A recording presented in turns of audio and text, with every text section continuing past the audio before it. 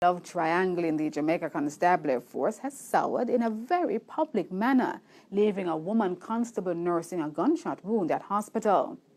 The incident reportedly started at the Franklin Town Police Station in East Kingston and came to a head at the Old Harbour Police Station in St. Catherine on Monday night.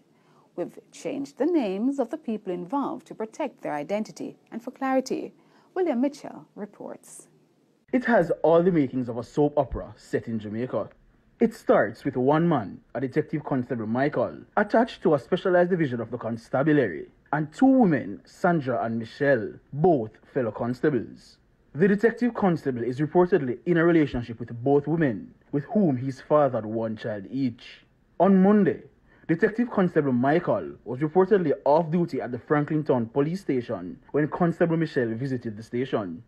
While both Michael and Michelle were at the station, Sandra also visited. A dispute reportedly erupted, and Sandra pepper-sprayed Michelle. Later that day, Michael reportedly met up with Michelle and took her home to Old Harbour. On arrival at Michelle's house, Sandra was allegedly waiting at Michelle's gate, so Michael decided to go to the Old Harbour police station.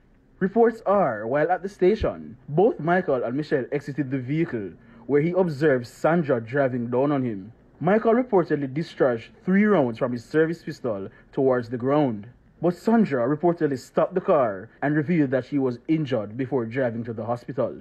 The police say the incident has been reported to the Independent Commission of Investigations and the scene was processed. William Mitchell for Nationwide News Now.